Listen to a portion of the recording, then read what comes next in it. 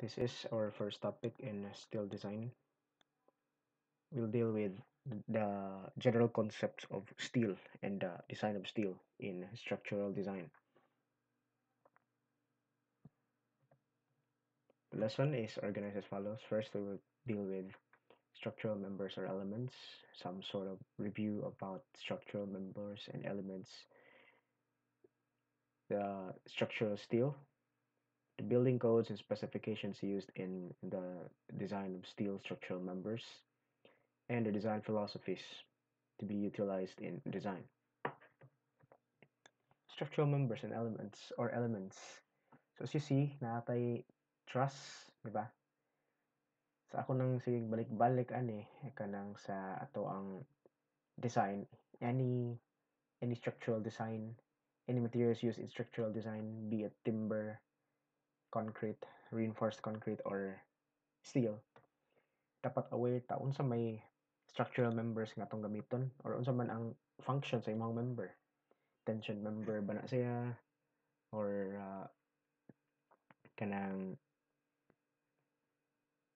compression member. So kani sa trust, it is assumed man nga tanang member sa ato ang trust can only resist or can only have internal forces which could be tension or compression, no?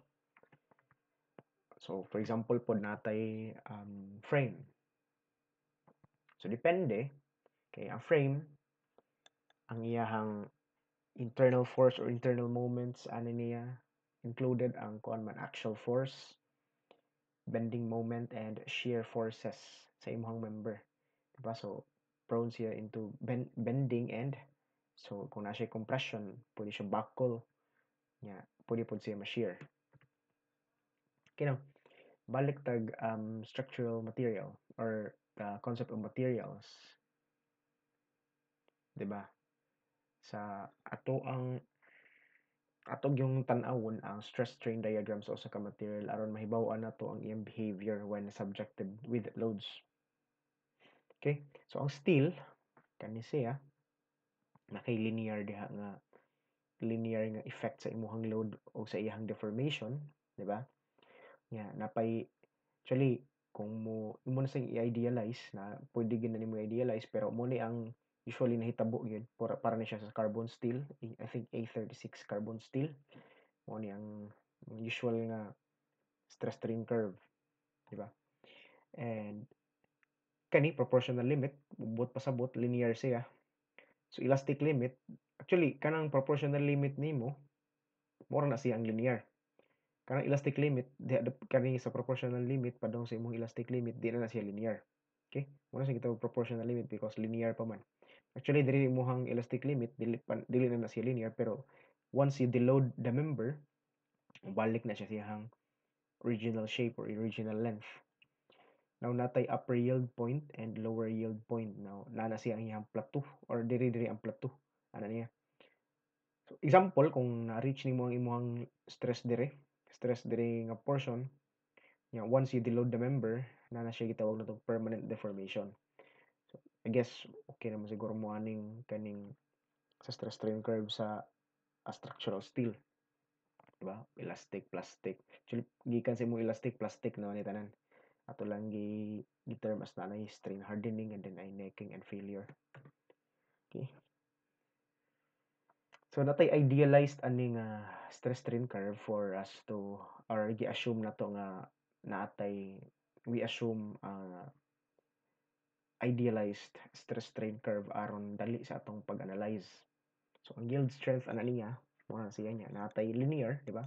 Natay linear diri nga relationship between your stress and strain and nasa plateau. So muna yung yield plateau. Okay? And kana siya nga idealized diagram gitawag na siya elastic perfectly plastic nga stress strain curve or stress strain distribution sa imong structural material, structural steel. So muna siyang elastic perfectly plastic.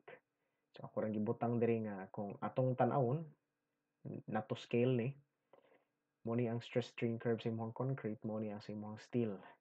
So nato scale ni siya kuha na siya kanang bana-bana lang ba. And the maximum capacity of your structural steel is the tensile strength.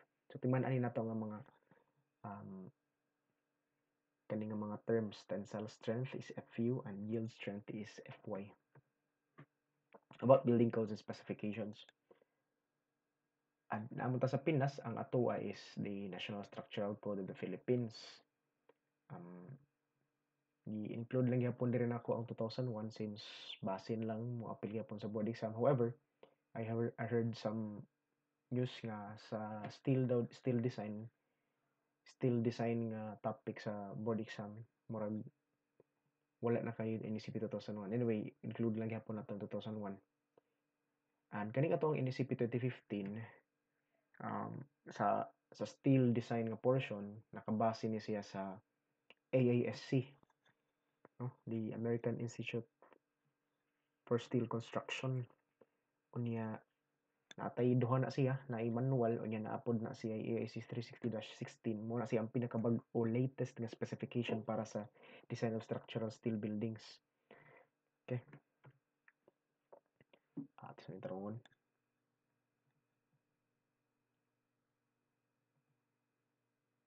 Nahiwi man gud.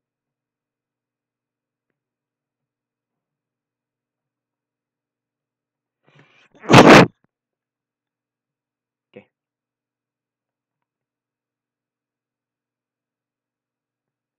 Okay. Now design philosophies, we have 3.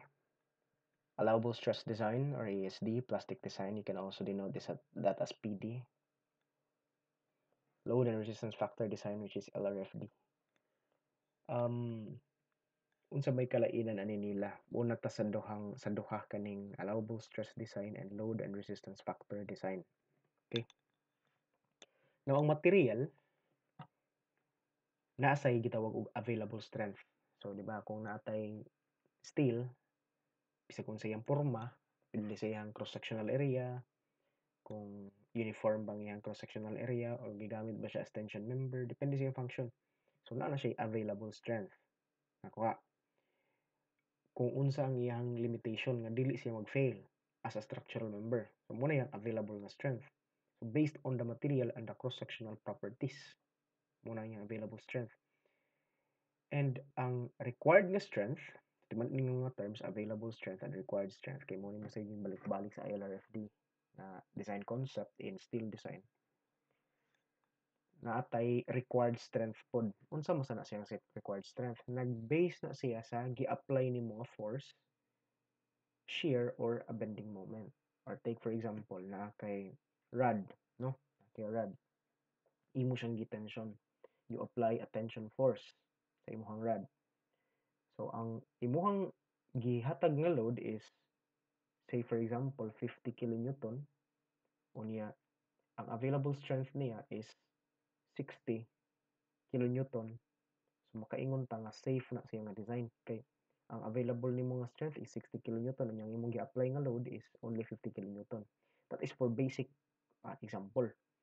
Now in design kani required strength daghan man ka daghan mo siya factors nga i-consider kay naaman tay pinakauna natay dead load, natay live load, and other types of loads according to use or occupancy of a structural member.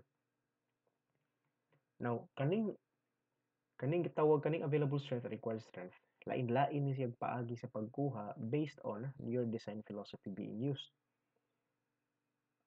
In ASD, a member is selected to prevent the maximum applied forces from exceeding an allowable or permissible value. So na kay member, pero ito tong example ganiha, na kay member nga gi-applyan nimo force unya dapat di mo exceed ang iyang allowable or permissible value. Now in load and resistance factor design, load factors are applied to the service loads like dead loads, live loads, wind loads, earthquake loads, while the theoretical strength of the member is reduced by the application of a resistance factor. Okay, itong sabto na. Ang imong service load gi-applyan nimong load factors. Ang strength sa imong material gi-reduce by the application of a resistance factor. Kani para maklaro ninyo itong usa-usa unya na ning PD kaning plastic design. Large strains naman na siya. Kung imong tanawon diri, lapas na kanang diri ang large nga strain kani nga part diri. Actually, kani si PD o kaning pasta po si ASD nalapas na masagina siya sa elastic limit, pero kana si plastic design lain po gid na siya ang iyang konsepto. Okay, allowable stress design. Kaya itong gi-highlight dire, kaya itong gi-sold sa box, which is the required strength para dili mo malibog kaning ato ang required strength para sa ASD is naa siya index nga A, small letter A. Unya ang index sa ato ang LRFD is naa siya U, small letter U. Ang iyang required strength. Okay? Balik ta diri, required strength should be less than or equal to the available strength aron safe ang imong design. Now, safety factors and load combinations for ASD. Okay? So, the required strength are based on your service loads. Like, any D is for dead, F is for fluid, I think, fluid loads, H is for, I forgot kung saan siya. Yeah, ang L mo is live, ang T mo is for temperature effects. Like, for example, kung di-contract or di-compress ang imuhang member tungod sa temperature effect. And LR is the roof live load. Sa may mga naapa diri, W is wind and E is for earthquake. Mo ni siya ang load combinations para sa ASD. Okay? Remember, ASD ni nga load combinations. Kung nakita mo, wala siya nag-apply og load factors except ani diri kani nga portion na siya load factors nga 0.6 nga 1.4. Effects mo na sa loads during certain effects sa loads ba during sa depende sa occupancy sa imong member or sa imong building. Okay, so ASD load combinations based on NSCP 2015. So the allowable strength, kung nakabantay mo, ang nominal or theoretical strength sa imong member, gi-divide na tog safety factor. So kani siyang Rn over theta over omega nimo, mao na siyang imong permissible or allowable strength. Permissible or allowable strength. So ano tag load and resistance factor design, your required strength again should be less than or equal to the available strength. Now, your required strength can be determined or can be solved by using this load combination. So, kung tanawin mo diri sa LRFD, na siya mga load factors nga greater than 1 and maybe nasa less than 1. That is the, kung mga tanong mo yun sa pagkuha kaning mga 1.4, 1.2, 1.6, those are based on probabilistic methods or probabilistic theory nga nung nakuha ng 1.2. Ayun lang kaya ninyo kung nga nakuha ng 1.2, 1.4 basta na i-solve na siya using probabilistic method ba para ma-determine mo nga 1.2 gid na siya kay di mo gina siya permi 1.2 di mo sana gina siya permi 1.4 pero based on average and stochastic theorems ba gigamitan ni siya kanang mga probabilistic theory na makuha nimo 1.4. Okay, nya ang imuhang available strength, di ba? Theoretical strength, ang available strength nimo can be determined by multiplying a resistance factor. Usually kanang resistance factor nimo should be less than 1 aron mo reduce ang iyang load, di ba? Ang imuhang load gimultiplyan og mga values or factors, ang imuhang strength gimultiplyan og reduction factor aron di ba? Di ba safe siya kay mas gi-reduce nimo imuhang strength unya ang imong load imong gipadak-an. Okay, now, for example, example, a column is subjected to the following loads: dead load, occupancy live load, roof live load, rain load, wind load, and all loads are compression except for wind. Kay ang wind, mukha na siya, naman na siya ay suction and pressure, di ba? So, pwede na sa wind ay negative na po positive. So, it can either be tension or compression. Pinakaunang question is, if LRFD is used, determine the factored load to be used in the design of the column. Okay. So, LRFD, ang ato answeran ani kanilang LRFD. Kamo na yung answer aning uban. Ha? B, C, D, E. Muna tong first evaluation number 1 for lesson 1. Ito na natawag og lesson 1 evaluation. So, B, C, and D and E. Or ato answer na siguro ng B para na mo idea sa uban sa mga sunod nga question. Okay. So, what if LRFD is used? Determine the factored load to be used in the design of the column. So, unsa man na ato i-provide ang ato ang load combination sa ato ang LRFD, di ba? So, kung nakakita mo, atong gitag-satag sa using the load LRFD load combinations given above, compute the factored load to be used for the design. pinakauna 1.4D quantity D plus F. So wala man kay F, di ba? Dead load raman to. So ilista dead load is 26. So atong dead load is 26. Ato ang occupancy live load or L is 15. Atong roof live load is 5 kips. Ang ato ang rain load is 4 kips. And our wind load is 8 kips. Okay. Load combination number 1. Mapod ni siya. Di ba? Sa mo may pag ilisang color. Okay. Yellow na pod.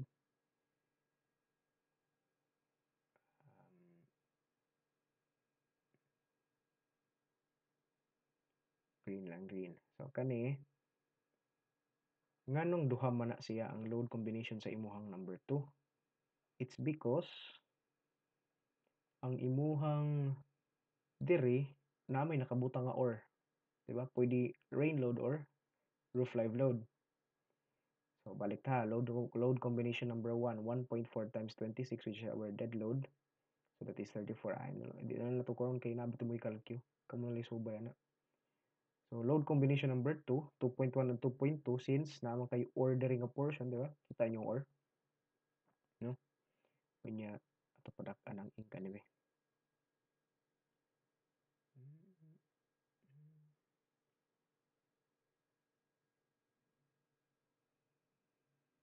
Hindi pa muda ko. Kaya lang.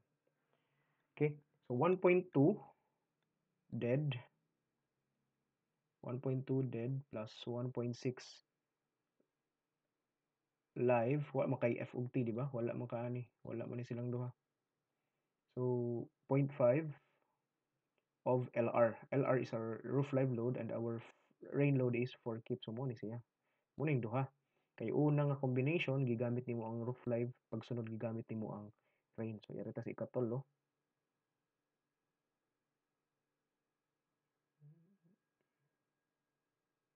Okay. So, third load combination, naa kay tulo ka buok ana. Nga naman. Anong tulo mo na siya ka buok? Okay. So, diri gigamit nimo ang una ang roof live. So, gigamit nimo diri is roof live. Sunod, gigamit nimo ang rain. Diba? Nakuha na, nasa diri ni siya 5/4 nang gigamit niya. Dayon, gigamit nimo ang live pag una, then gigamit na po nimo ang wind. So, muna siya nga tulo ka book load. Aw, upat gani gudi ay, sorry. Muna siyang upat gina siya ka load combinations. O, 5 gid ay. Sakto tinod 5. Muna pag gid ay 3.6 nga naman din balik ta. Una, gigamit nimo ang live roof live load og ang live, di ba? So, sa ikaduha na sad, gigamit nimo ang roof live og wind. Sa ikatulo, gigamit nimo ang rain ug ang live. Pagkahuman, gigamit na po nimo ang rain, unya, wind. Murag combination siya sa upat ka klase ba kay or man na siya. Di ba? So sa duha kay una gigamit nimo ang LR ug ang live. Nya ikaduha gigamit nimo ang kanang roof live ug ang wind. Pag ikaduha kay pagsunod kay gigamit na sad nimo ang rain ug ang roof live, ang live load gigamit na po dayon nimo ang rain ug ang wind load. Mo na siya. Sunod, may color na po daan ito gamiton. Kanilang. So, kani, ika-upat na combination. So, there are 3 na po ka klase. Upat ka combinations. Kani, okay. Dayon sa ikalima nga combination, kani, 1.2 nga dead og earthquake nga 1. Okay. Ikaunom nga combination is duha ka buok anong duha man na siya. Sa balik ta sa question ato, balik ta, ang imuhang wind load ani is pwede siyang tension or compression mo na siya idea. Mo sa tong naunom sa niyang imuhang load combination number 3. Naunom na siya ka sub combinations kay naa kay minus ug plus, di ba sa wind. Mo na siya upat ra gyud tanan niya naa kay Wind load nga pwede tension o pwede compression. Dili sa color. Yellow. So imuhang last combination 7. So muna yan, balik na tong combination number 6 plus o minus ang imong gigamit ana. Plus o minus. Okay. Now pagkuha nimo ana tanan, gisubay nimo mo ni mga answers. Sa naman ni mo ni mga answers nato kani kani sila, di ba? Natural kay required strength man na based on the combinations unsa man ang nigawas nga pinakadako. Di ba? So may pinakadako nga nigawas ana. Ako nang gi-box. Pagdali na to pagtan-aw. So based on this ka load combinations, ang pinakadako nga nigawas is si load combination 2.1 which is 57.7 kip. So mo na ang required strength nimo. Okay, based on the combinations of loads, mo na ang pinakadako nga load effect sa imuhang member. So, guess na answer na nakuha ang guro na tanan. Question number letter B. What is the required design strength of the column? So ang design strength ana niya pila man? Should be greater than or equal to 57.7 ang required design strength. Kay para safe ang imong design. So kamoy answer aning C, D, and E. That will be your first evaluation or the lesson 1 evaluation.